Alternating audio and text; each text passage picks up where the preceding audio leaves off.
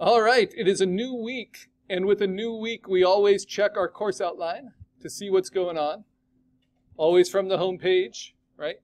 And today is October 21st. We're going to be turning in our assignment for today. Whether your logo is beautiful or whether it is tragic, we're going to try to turn in a vector version of it today. And then, of course, as long as you submit something, even just a refined sketch by the deadline today, you can resubmit later and improve it. We're also going to have all 4 group presentations today. And I asked you to be ready at the beginning of class, but we're going to finish up the coloring on assignment 4 first. So hopefully it will only take about 2 videos to show you that, and then we'll start with Blue Group. And then our midterm exam is next class. So at the end of class today, I'll share with you the topics that are on the midterm exam and how we'll do a review session for that. And then, most importantly, Proving Ground number 3 is next class. And I say most importantly because it's our first time we're doing a full class gallery critique, which means we need to print for it. So by the end of today's class, definitely by the end of tonight, everyone needs to have 3 pieces from the first half of the class submitted in the way they need to their printing folder, and I'll show you where that is. And it would be great if one of those can be your logo, right? Either a color logo or a black logo. But if you never finish your vector logo, then it can be 3 other projects, exercises, proving grounds from the first half of the class. All right, so let's jump right into it. When we left assignment 4, which we are continuing now, what we had posted was our black shape logo. But I'll review that very quickly because it's a little tricky, especially with the limitations of the freeware. But you can see I've posted my refined sketch, which is pixel based, right? And then I posted a PNG of my vector or a JPEG from VECTR.com made with the vector program. Because it was made with the vector program at VECTR.com, it's quite a bit cleaner than just my refined sketch was. If I open VECTR.com, I can go to my home or my designs, and I can find that project. Mine is right here. Right. And in VECTR.com, it remembers, because you log in with an email, all of your individual paths. Each of them is a vector. You can just turn off the ones you don't want, like I took the crown out, and then I can modify all these anchor points, right? That's all great. Once you have this, and once you're happy with it, using the freeware, I then ask you to click on this export button. If you also do Command S, you'll get to the same place, because it's just like saving out of Photopea. But you're going to click on this export button, and the problem is, this is what we found out was new with this program since last semester, is I am not able to export it as a vector format without subscribing and paying. But we have access to Adobe Illustrator. We have access to this lab. And so there is this one feature that now I have no idea how you can do it without paying for it, which is turning a raster image into a vector image. And the good news is, because we created it in a vector program, this will vectorize beautifully. So you're going to do it as a JPEG, which is the only way you can do it for free. And then you're going to make sure, because we have to make it a JPEG, which is pixel-based raster format, not vector, we have to give it a pixel dimension. And so the pixel dimension we're going to do is a minimum of 3,000 pixels wide. So I type in 3,000 there. In pixels, not inches, in pixels. And then I download. This doesn't change anything about your vectors. They're all there in VECTR.com. You can keep working on it, but I ask you to do that at the beginning of class now so we can learn how to do color variations to it and how we can turn it into a vector file.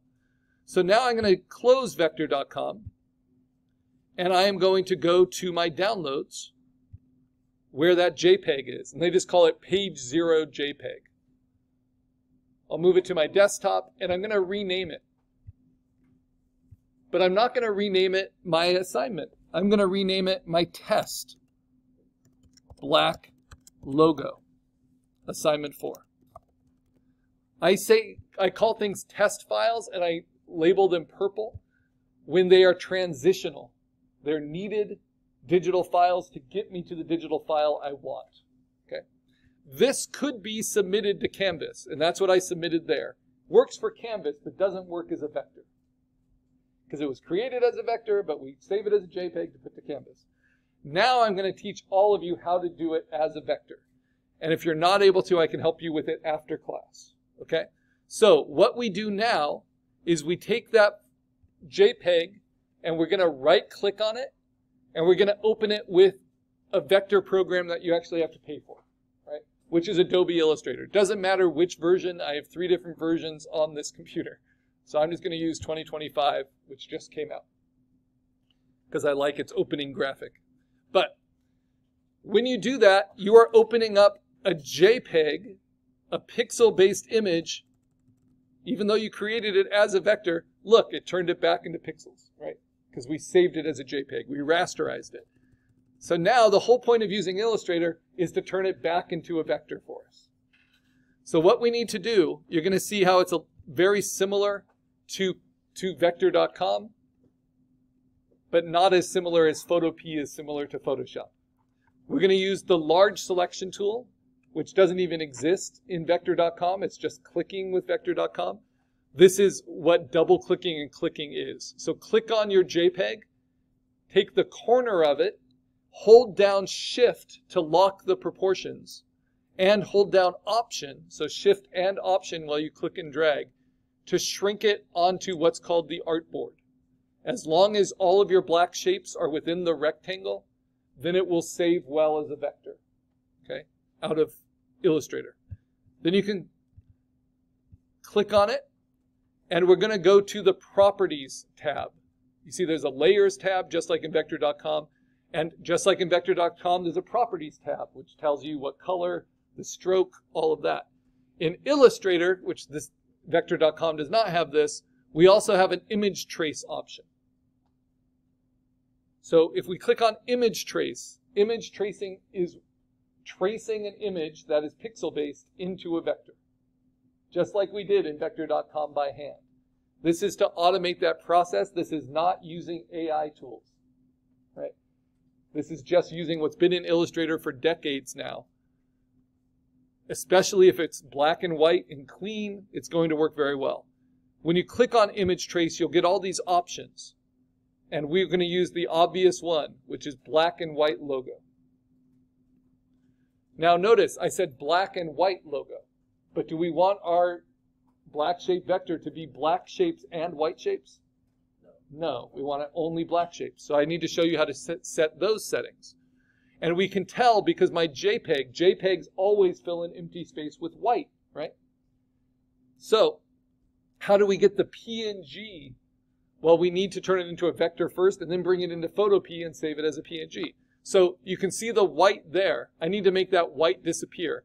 I do that by clicking on these advanced options for image trace, which are right next to it. Click there. It opens up this advanced panel. And then I need to open up the drop down for the advanced options. So it's a lot of steps. And this is kind of how professionals protect their job. They make it hard for people to know how to do this kind of thing. Because with any client, you're going to have to make vector format things from their raster images.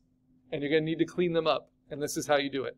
So under these advanced options, there's only one thing you need to click, and everything else will be automated and great. And that is ignore the color. Because on a black and white logo, the color is the white, right? So if I click that, you're going to notice that this background is going to disappear. Not the artboard, but the white in the image. So I click on ignore color. Okay, right now it is a vector, but it is a preview of a vector. You see, now all the pixels have gone away. Perfectly clean vector. But in order to generate it as a vector, I need to hit this button in Properties, which is Expand. It basically says, okay, take this preview, because you can also play with all of these advanced settings and change your shapes a little bit.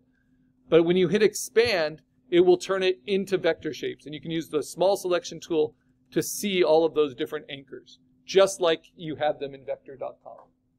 The difference is, now we have a vector shape It's always a good idea to use your large selection tool, move it onto the gray to make sure there's no white in your image. Sure enough, no white. Move it back on. And now we can save it as a vector file, which is just the one thing we can't do for free out of VECTR.com. My guess is VECTR.com to subscribe for is a lot cheaper than to subscribe for Illustrator, but I'm trying to show you the true freeware ways to do it. So you can always use this lab to do this last step of just image tracing in Illustrator. Okay, now that I've expanded it, it's a vector. I just need to save it. So I go to File, Save As.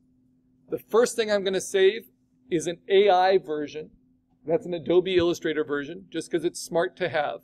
And it's not going to be my test black logo anymore. Now it's going to be my Karl black logo, assignment 4, as an AI to the desktop. Save. AI does not stand for artificial intelligence. It stands for Adobe Illustrator. And then just use all the defaults. Next, you cannot open an AI file in Photopea. You need what's called a transferable vector format. And for that, there are two that you can save out of Illustrator that I want you to know. The first is the oldest format, which is kind of glitchy, but is a good thing to have as a backup because it can be viewed by any vector program. And that is an SVG. So we're going to save a copy. And we're going to change the format to SVG, the one on the bottom. It stands for Scalable Vector Graphic. It's hot with your head wrapped, right? We lose a lot of heat from our head. It's uncomfortable. And then the final type. So we're saving as 3 vector formats, which seems like a lot, but vectors, remember, can generate any size image. So someone that creates a vector wants to make sure they have their bases covered, especially if you don't always have access to the programs. So the third type, we're going to say File, Save As a Copy, or Save a Copy, and it's going to be what's called an EPS file. EPS file is a transferable vector format for Adobe programs. And what's nice is because Photopea is a clone of Photoshop, it supports EPS and SVG, but it supports them slightly differently. So it's good to have both. Okay, now that I've saved all of those, using all the defaults, I'm going to close Illustrator, don't need it anymore, and I'm going to organize all my work. This is going to be incredibly important as we start to print, right? So I have my test black JPEG. And this is a repeat of what I've done in previous videos, right? I've got my AI file. I'm going to mark that as green because that's a finished vector file. I've got my SVG file. I'm going to mark that as green because that's a finished vector file. And finished vector files are like gold. And then I have my EPS file. I'm going to mark that as green. Now you'll notice the EPS file is the only format that doesn't show you a preview. And in this demo I've saved several EPS, but that's my latest one, so that's the one I'll use. Okay? Now I have vectors.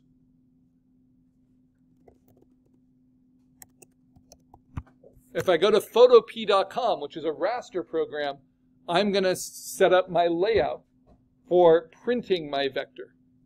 And to do this, like you're going to do for all of your midterm critique printouts, you're going to start a new project in Photopea. And that new project is going to be our midterm print resolution and midterm print dimensions. So I bet you can guess what those are. So what are our standard sizes? They're in inches. It's going to be 8 by 10. So my image, my logo is longer than it is tall. So I'm going to do 10 inches wide by 8 inches tall. But if your logo is taller than it is wide, you want 8 inches wide, 10 inches tall. And then what pixels per inch do I want? You want minimum 300 for print resolution, right? Even better, which I call my lab standard, is 350. Because what if you just make it a little smaller than you actually want? That means you can print it bigger and it won't lose quality. Leave all the other defaults, but I'm going to change the name. Because this, and you'll notice when you do that, sometimes it will change your